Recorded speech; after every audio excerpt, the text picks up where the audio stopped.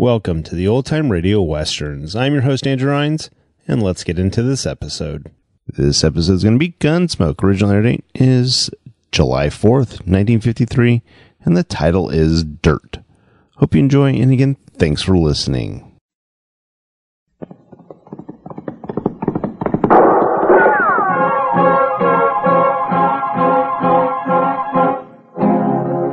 Around Dodge City and in the territory on West, there's just one way to handle the killers and the spoilers, and that's with a U.S. Marshal and the smell of Gunsmoke.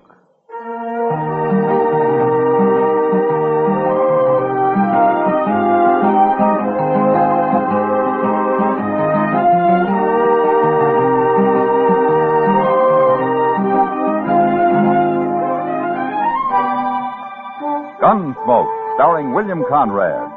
The story of the violence that moved west with young America. The story of a man who moved with it. Matt Dillon, United States Marshal.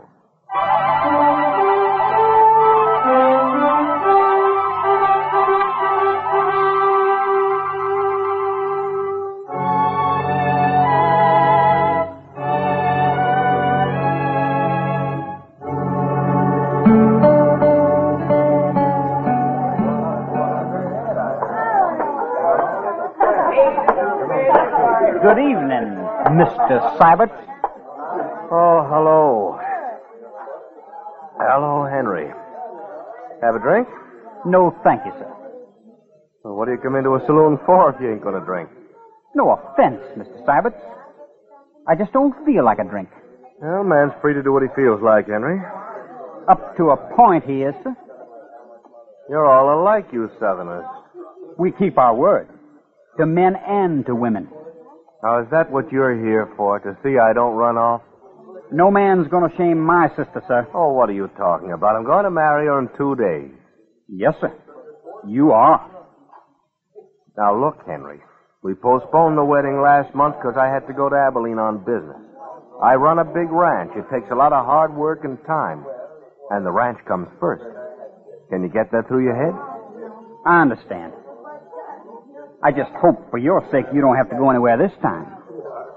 Polly wasn't proud having to call off the wedding last Well, month. suppose you leave that to me and Parley and keep your puppy nose out of this. I don't care for that remark, Mr. Sybert. Oh, no? Well, then let's see what a young Confederate gentleman does about something he don't care for. Go ahead. You're wearing a gun. You can't bluff me, sir. All right, hold it, you two. Oh. Get this little whippersnapper off of my back, Marshal, before I shoot him. That's enough, Syberts. I don't want any fighting here. Especially between prospective brothers-in-law. You two ought to be ashamed of yourselves. Now, Henry, you go on. Get out of here, huh? Go drink someplace else tonight. I'm not drinking, Marshal. You're still ahead. Get out anyway, huh? All right, sir. But don't you forget what I said, Mr. Sybert. Oh, those hot-headed Virginians. I don't know if I ought to marry into a family like that or not. Well, marrying's your problem, Syberts. Just don't kill any of them, that's all. Have a drink, Marshal. I got one at the table over there, thanks. Well, later, maybe. Maybe.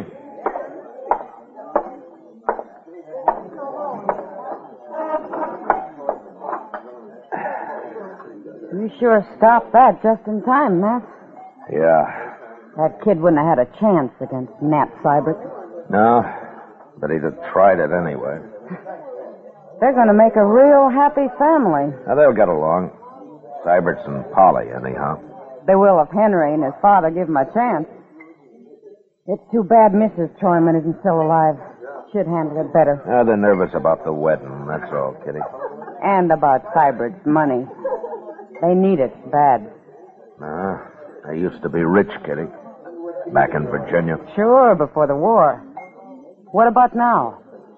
Why do you think they're so happy to be able to marry Polly off to a big rancher like Sybert? You know it as well as I do, Matt. Yeah, except for Polly. I think she's real fond of Sybert. Sure. And he's fond of her, too. After all, she's a woman, isn't she?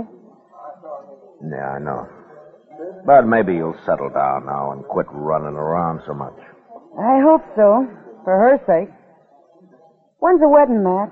Day after tomorrow? Yeah, that's what they say. You're going, aren't you? Yeah, I suppose I'll go. I love weddings. Oh, great heavens, Kitty. I nearly forgot. What? I saw Parley on the street the other day, and she asked me to tell you that you'd be welcome at the wedding if you want to come. She did? Well, I've only met her at the store and around. Seems she likes you. Anyway, that's what she said. Well, gee, Matt. You think I should? Well, you were invited by the bride. I don't know why not. Well, maybe I better think it over. She's got enough trouble as it is. But anyway, I feel kind of good, her asking me. They're just people, Kitty. Like anybody else.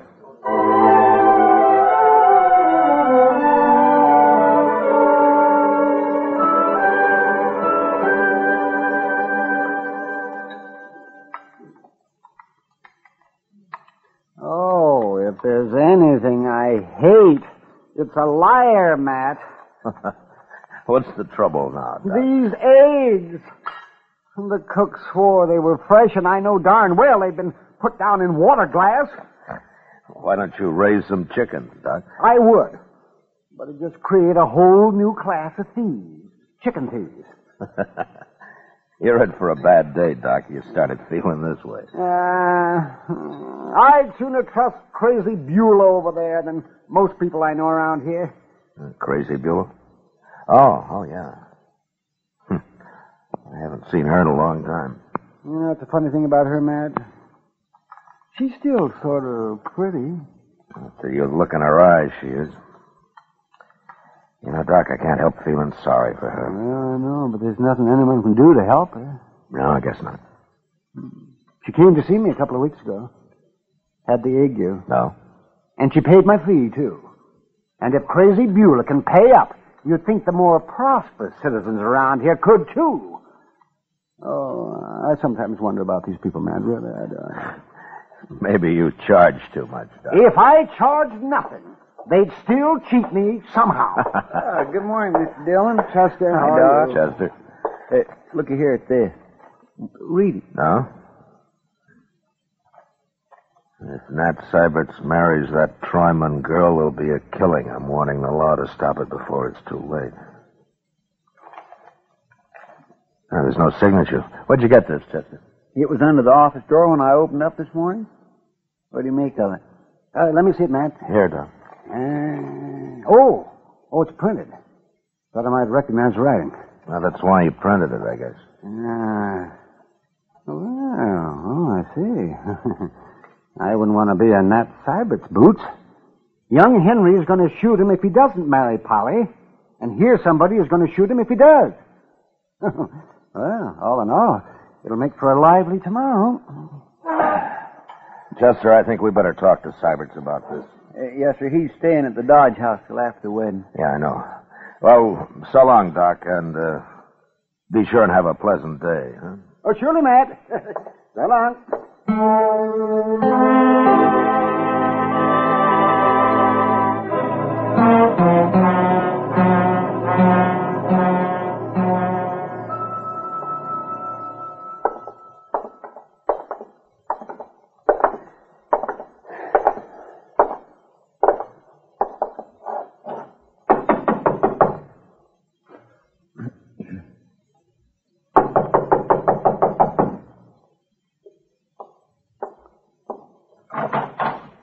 Well, Marshal, Chester.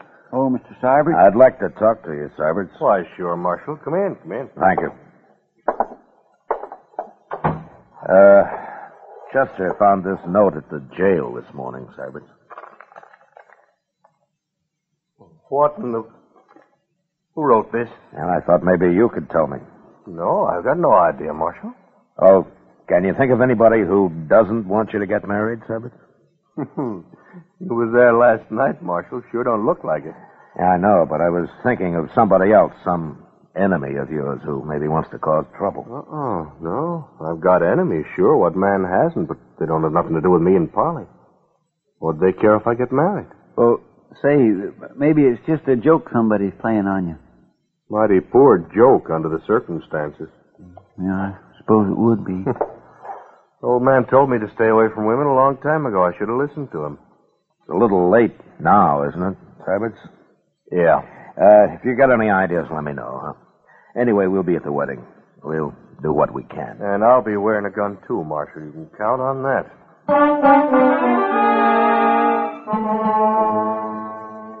Nat Syberts was a little wild, maybe, and he had a reputation with the women, but at the same time, he'd worked hard, and everybody felt that once he settled down, he'd probably be as steady as the next man. In any case, I didn't like the idea of a groom having to wear a six-gun at his wedding, and even less the fact that a shooting might take place in the church. So I went out to see the Troymans. Parley came to the door and ushered me into the front room where her father and Henry were sitting. Can we fetch you something, Marshal?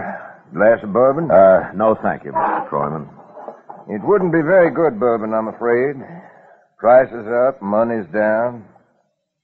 Things haven't been easy lately. Not for this family, anyway.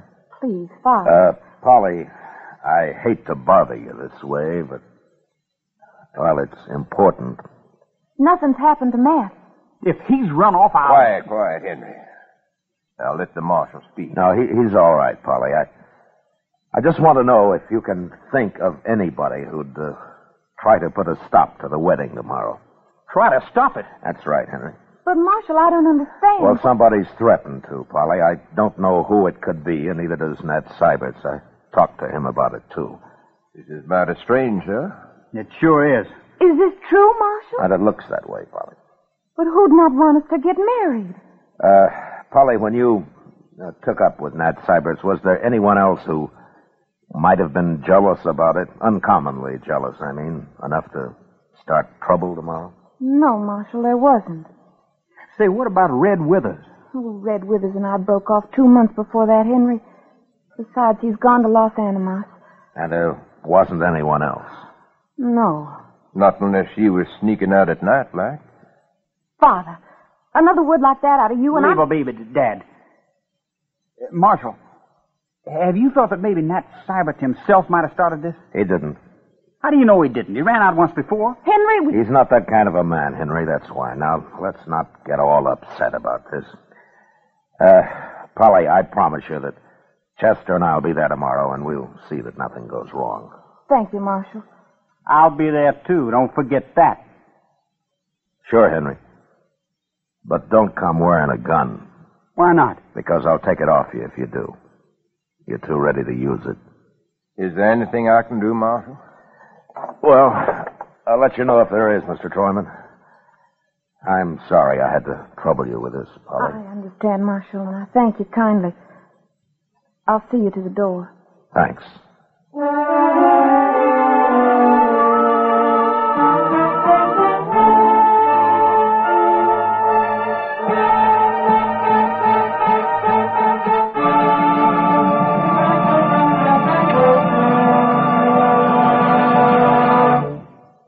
We will return for the second act of Gunsmoke in just a moment. But first, with the arrival of warm weather, people tend to forget their troubles and other people's troubles, too. We go off for the pleasures of the beach, the forests, and the countryside. By all means, let's get the most that life has to give. But let's keep the need of the Red Cross, the continuing need for blood, somewhere in our minds. At least once this summer, give a pint through your local chapter. Don't forget, disaster waits on no season. Give blood during the summer, too. Now the second act of Gunsmoke.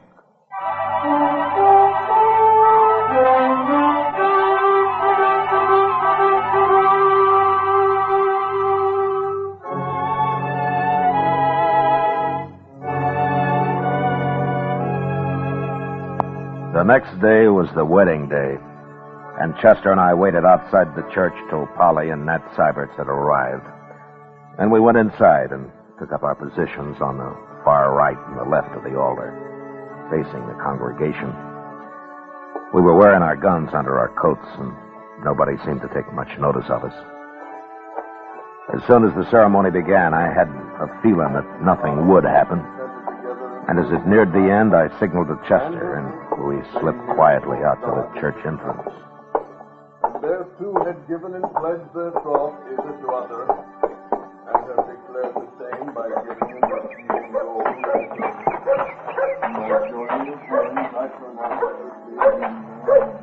All I could see in there was a lot of real friendly faces, Mr. Dillon. Yeah. There's nobody outside here. That's Mr. Sybert's buggy right there, isn't it? Mm-hmm. He's driving Parley out to the ranch right after the ceremony, Chester. She didn't want a celebration of any kind. Well, it looks like there won't be any trouble after all. I sure hope not. On their wedding day and all. That's over. They'll be coming out now. Yes, sir. We'll stay close to them till they drive off. It could happen right out here, you know. Yes, sir. I'll watch whichever way you're not watching. How will you know which way I'm watching unless you spend your time watching me, Chester? What? Oh, well, now, I didn't exactly mean to... Oh, looky, here they come. Oh, my, don't they look proud.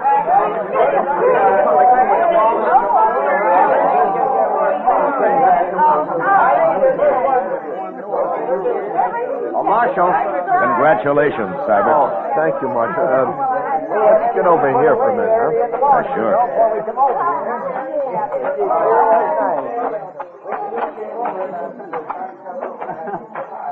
I guess that warning wasn't much to worry about after all. It looks that way. You got nothing but friends here, as far as I can That sure unsettles a man, though, a note like that. I think you can forget about it now, Cybert. I'll forget it when I find out who wrote it, Marshal. Look, that's what I wanted to ask you. What? If you learn anything about it, let me know. You promise me that? What would you do if I did find out? I'd kill him. That's what I thought. Look, Cybert, you're married now, and you got more than yourself to think about. I'm a peace officer. I'm paid for it. It's my job. And if I find out who wrote that note, I'll run him out of the country. And I'll try to keep you from finding out who it was. I'm not a boy, Marshal. I'm not sure I appreciate your trying to protect me. Well, what about Parley? Parley? Yeah. Yeah. Think I see what you mean, Marshal. You're just not used to being married, Cybert. No. But go on. Start getting used to it. Parley's looking for you over there. Thank you, Marshal. Sure.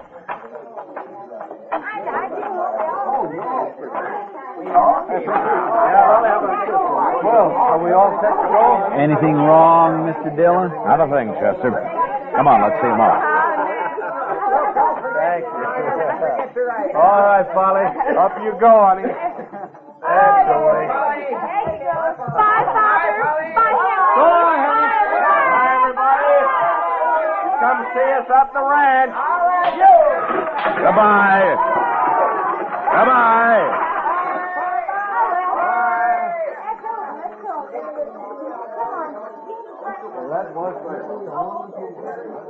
Oh, my goodness, Mr. Dillon. What, Chester? Oh, I'm just like an old woman at a wedding. You know, they ought to have more weddings here. Well, if you like him that much, Chester, why don't you do something about it? Well, what could I do? Get married. Huh? Me? Get married?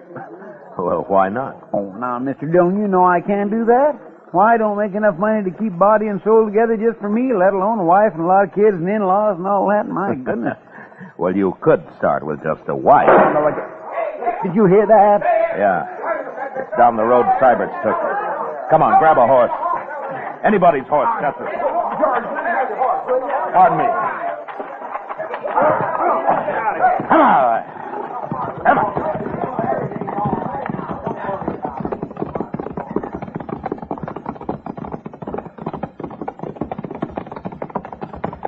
There's the buggy.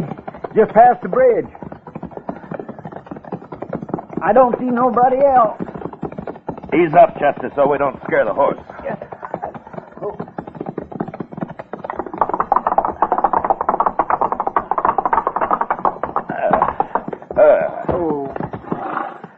All right, take a look under the bridge, Chester. All right, sir.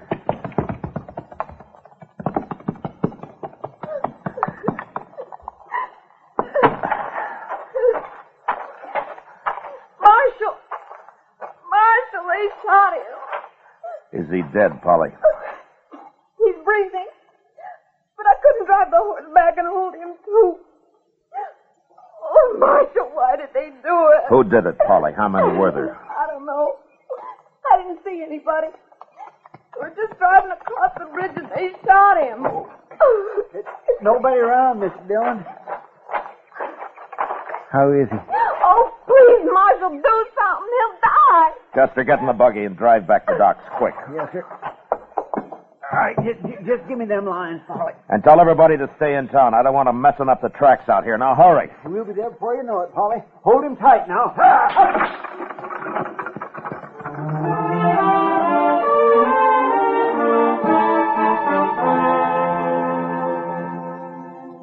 As soon as the buggy had gone and the dust had settled, I looked around. Everywhere, but could see no one. Then I walked back and followed Chester's horse tracks down off the wagon road. His were the only marks on that side of the bridge, so I crossed over to the other side. And there I found the footprints of what must have been either a child or a woman. They led off in the direction of a small cabin about 300 yards away. And I followed them, gun in hand, at a slow trot. When it was clear that whoever it was had gone straight to the cabin, I left his trail and approached the door from a right angle.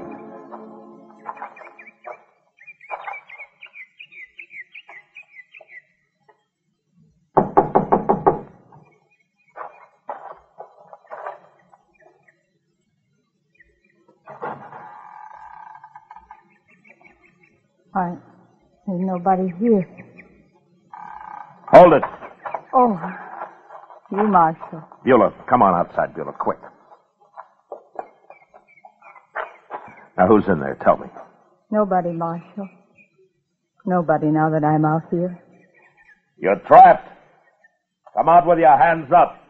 What are you yelling for, Marshal? There, I got my hands up. See? Get out of the way, Beulah. Get out of the way. Everybody that tells Crazy Beulah to get out of the way. That's what Nat said. Get out of the way, Crazy Beulah. Nat? But they won't say it no more. I fixed him. Beulah, what are you talking about? He wouldn't even look at me on the street after. Then he up and married that Troyman girl. You mean you shot him? I warned you, Marshal. I told you to stop it. I told you what would happen. I told you. Why did you stop it? Why did you stop it? Beulah, take it easy now. You believe me, Marshal? What? Take a look in the cabin. By heaven, I will.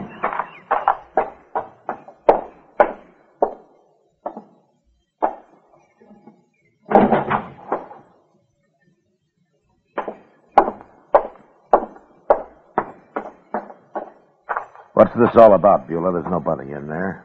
Now my rifle. Well, where is it? Right there by the door.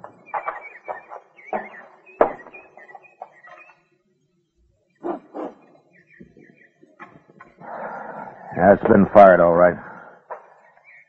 Did you really shoot Nat Syberts, Beulah? I want the truth now. Said I would, didn't I? I hate him.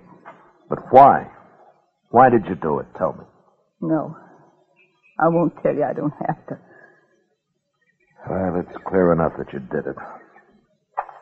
All right, Beulah, get your things and let's go into town. I don't need nothing, Marshal. I got all dressed up and everything. See? See? Yeah. Yeah, you look fine. I feel better now, Marshal.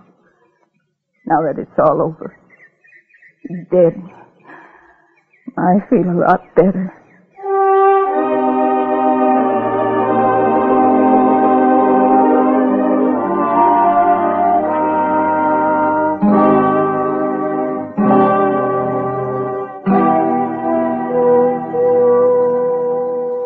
Give her anything she wants, Chester. See that she's comfortable. Yes, sir, I will. It sure beats all, though, don't it? Yeah.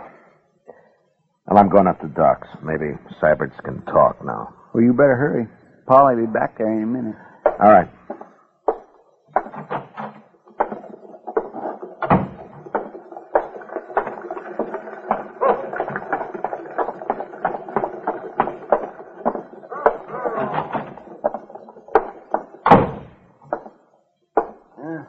Well, Matt, How is he, Doc?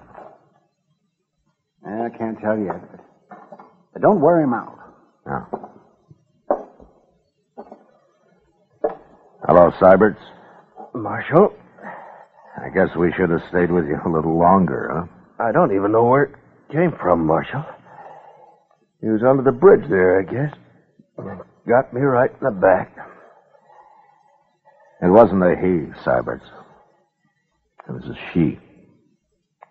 A woman? Crazy Beulah. I just locked her up. Well, how do you know it was her, Marshal? I trailed her to her cabin, and she admitted it. Did she say why she did it? And she said you wouldn't look at her on the street. Told her to get out of the way or something. Doesn't matter much. Unless you want to tell me.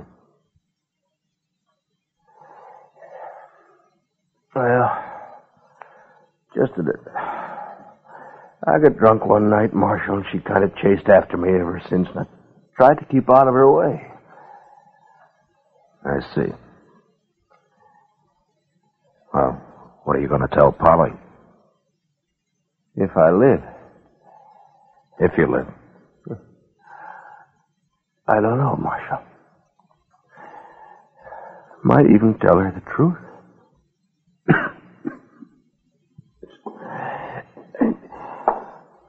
All right, Matt. Now, that's enough. Yeah, sure, Doc. So long, Syberts. Bye, Marshal.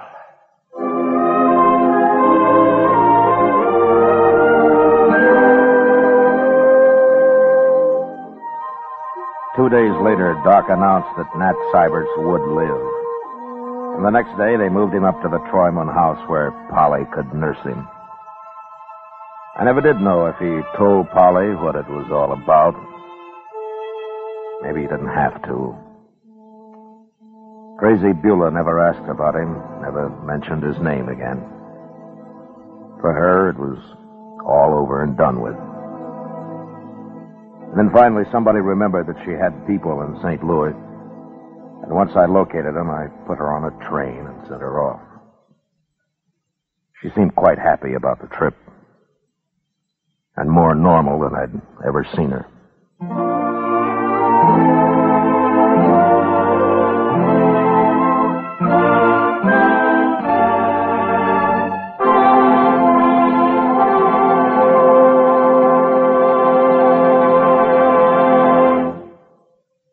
Gunsmoke, under the direction of Norman Macdonnell, stars William Conrad as Matt Dillon, U.S. Marshal. Tonight's story was specially written for Gunsmoke by John Meston, with music composed and conducted by Rex Koury. Featured in the cast were Lawrence Dobkin, Sam Edwards, Joyce McCluskey, Joe Cranston, Elaine Williams, and Pat McGeehan. Parley Baer is Chester, Georgia Ellis is Kitty, and Howard McNear is Doc. Gunsmoke has been selected by the Armed Forces Radio Service to be heard by our troops overseas. Join us again next week as Matt Dillon, U.S. Marshal, fights to bring law and order out of the wild violence of the West in Gunsmoke.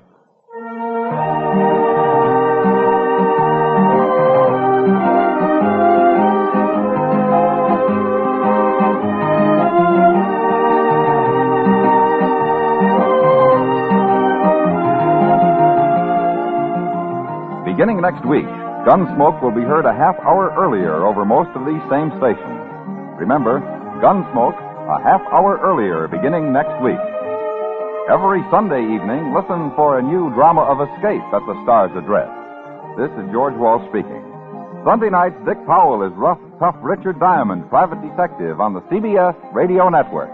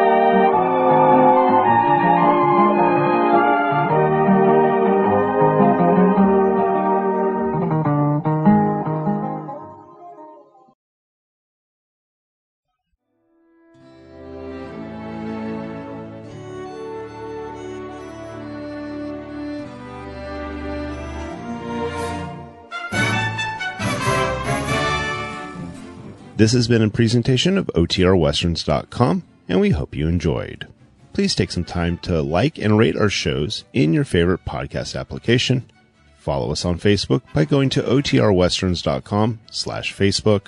Subscribe to our YouTube channel by going to OTRWesterns.com/YouTube. And send us an email, podcast@OTRWesterns.com. You can call and leave us a voicemail, 707-986-8739. This episode is copyright under the Attribution Non-Commercial Share Alike Copyright. For more information, go to OTRWesterns.com/copyright. Have a great day, and thanks for listening.